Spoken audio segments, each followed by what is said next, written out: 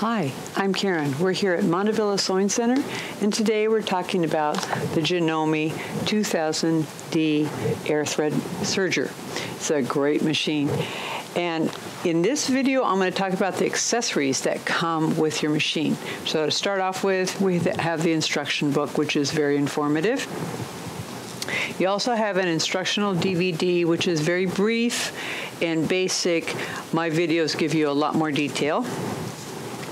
You also have the dust cover. Now, the dust cover is really good to have on your machine when you're not sewing because it's going to keep dust and things out of your machine, especially off the tops of your cones of thread.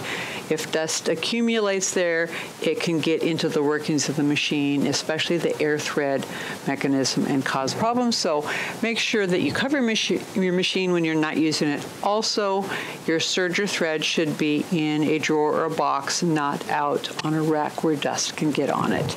Same sort of thing. And then we have the accessory box, and this is what you would put these accessories in when you're not using them. And of course the foot control and the power cord, and they are connected together into a single plug right there. You also have the scrap catcher, and this catches those scraps of fabric that get trimmed off. So it attaches right there like that. And then over here we have the accessories for the machine.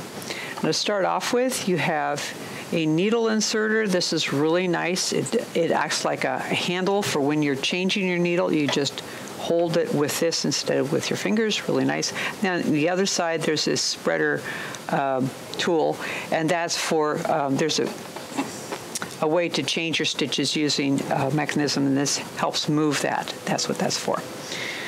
Okay. And then we have a brush. Now the brush is good for brushing lint out of your machine. The lint will happen really easily on a serger because it's always cutting that strip of fabric off, and that's the main source of your lint.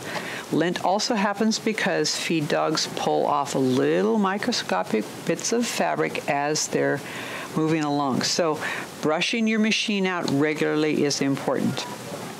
Over here we have, these are like spool stands, and this is for what you would use for if you have regular sewing thread that you're using instead of serger cone thread like this here. The cone thread is what you'd normally use, but if you use household sewing thread, so you want a specific color, you'd use these as like a thread stand to put your spool of thread on. There's 4 of those in case you want all 4 colors the same. And then these are spool nets. Some of your specialty threads, your decorative threads, tend to be a little springy, and they tend to want to unspool and just fall off by themselves. You'd put this around the spool, have your thread come in up around the top, and it feeds out really easily. Knitters use things like this around the ball of yarn when they're knitting to keep that ball nice and compact, but it lets the yarn come out nice and smoothly. So there's 4 of those. Then you have a needle set. We have size 11 needles and size 14 needles. The type of needle is HA by 1SP. Your instruction manual will say that. Now you get an extra size 14 because these needle packs hold 5 needles, and so that they wanted to fill up that spot there. When you use these needles, make sure you have the same size in each of your needle holders there. Then you have your tweezers. Now the tweezers are really nice. You also notice there's a little bit of a hook here.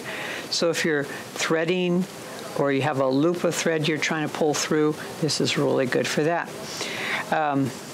Also, when there's not a lot of clearance here, so you can come from behind, catch your needle threads and pull them through that way. It's a helpful tool. Here's an extra upper blade. Now, your blades on your serger work like scissors. The upper blade is the one that would most likely need to be replaced as it gets dull. The lower blade is a harder metal. There's a wrench that goes with this in order to change that. I would recommend, if you need to change your blade, bring it here to Montevilla, and we will make sure that it's the right height to cut correctly. You already have the part here, so it'd be a pretty quick change. And speaking of maintenance, we have this oiler here, and the book does talk about where you can oil your machine, but if you're bringing in your machine for regular maintenance, we can do the oiling here for you. And maintenance, probably about once a year is what we recommend for most of our machines. This is a small screwdriver, and this is what you would use for when you change your needles. It goes right in there. And if you take out one needle and you have the other one in, make sure you tighten down that screw, because those are little tiny set screws and you don't want them getting lost. And make sure you loosen it again before you put in the needle. This is a larger screwdriver, and this is what you'd use to take off the needle plate to clean the feed dogs. Again, that's something that can be done on a regular basis by you, or you can bring it in once a year. We'll take care of that for you. But brushing out your machine with the brush should be something that you do, I would say, every time you do a big project. Brush it out. Maybe once in the middle of the project, brush it out, and it'll work better.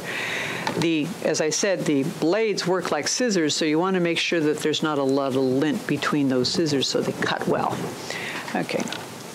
This one here is a looper threader. Now, the looper threader is for using, if you have a lofty thread like this, see how that's kind of thick and lofty? That doesn't, it's kind of hard to get it through the looper threaders right here. So you'd use this to pull the thread through. In a future video, I'll show you how to thread this machine, but just know that you have this looper threader right here. So that's the basic accessories that come with your machine. And if you enjoyed this video, if it was helpful, give us a thumbs up. And if you have comments or questions, you can leave those in the area down below.